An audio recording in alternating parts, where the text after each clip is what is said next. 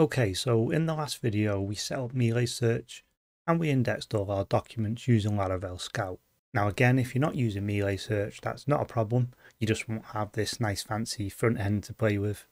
But that doesn't matter because everything we're going to be doing is through Laravel Scout, and all the commands I'm going to be using now in this video as well are all the same no matter what backend you're using to power this. So now let's hook up our own front end for the search. So I'm going to open up our index.blade.php file, and that's under resources, views, documents. And in here, this is where we have our upload button, and we're looping over our documents and printing them out in a table. So what I'm going to do is put a search input at the top of this file alongside the upload button. So what I'm going to do is I'm going to go inside of this container here where we're having the white background and the drop shadow.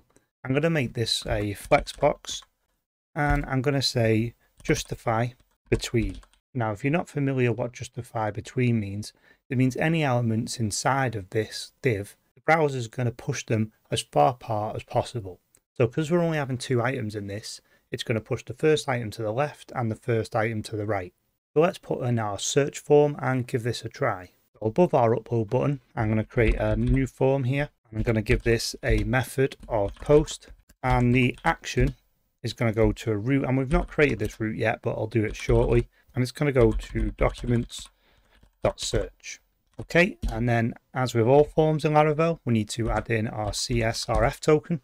And now let's build up the form. And I'm going to be leveraging the Blade components that we have available to us. So we can do an X input, and let's give this some classes to style it out. And I'm going to give this a margin of 3 and a border on the bottom, and a pattern on the Y of 2, and a pattern X3. And let's say the text is going to be grey, and it's going to be the darkest grey. And let's get rid of the shadow, so we're going to say shadow none. And then we need to give this a name, and this is the name we're going to be picking up in our backend when this submit form is submitted. So I'm going to give this a name, and I'm going to give this a name of term, so the search term being entered by the user. We can just close that input off there, and then underneath this input, let's call the button component.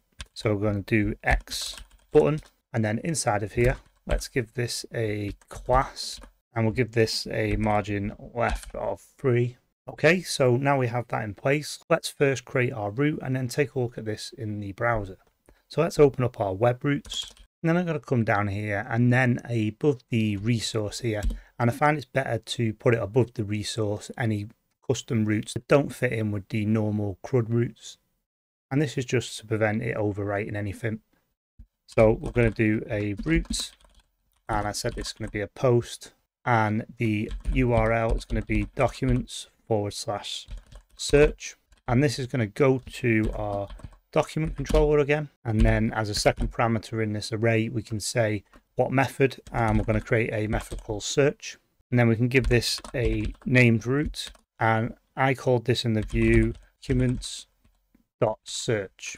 And you probably want to apply your middleware. Actually, let's do that. So I'm just going to copy the auth middleware here and paste it on here. Let me just break this down onto a couple of lines so it's easy to read for you. So we're making a new route of post. We're going to documents/search, and that's going to go into our document controller, and it's going to call a method of search, which we've not created yet. We're giving this a named route of documents.search, so we can reference this in our views. And then we're also applying our auth middleware. Let's check it out in the browser.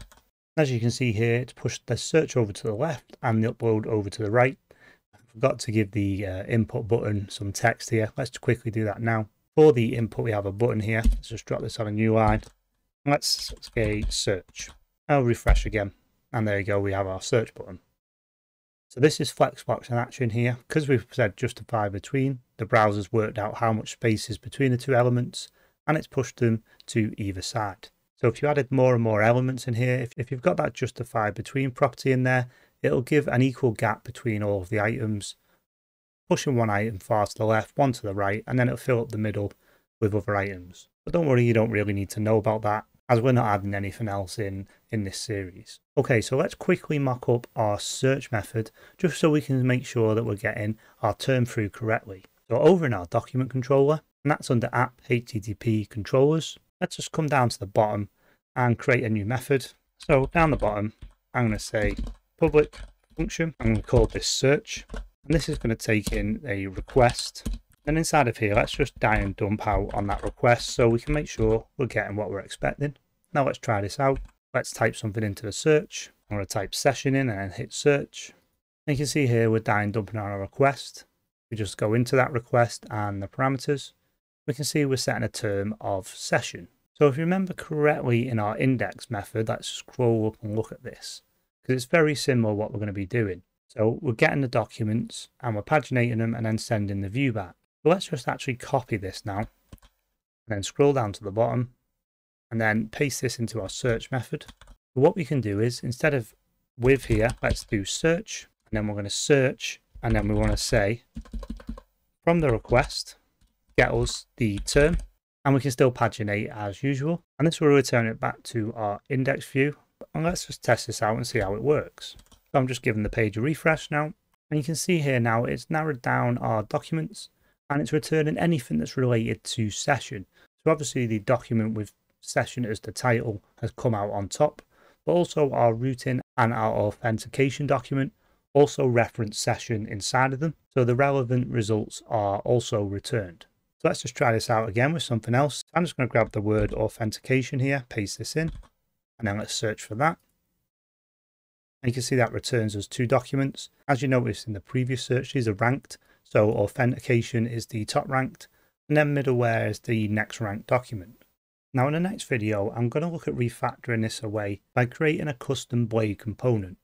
Now you don't have to do this, but I'm going to be demonstrating it here so I can show you how you can make custom blade components. And the benefit of this is you can then include this table anywhere you want in your application, just with a simple X hyphen and then the name of your component. So that makes it really flexible, and it'll also ensure that your application can scale easily without you copying and pasting code.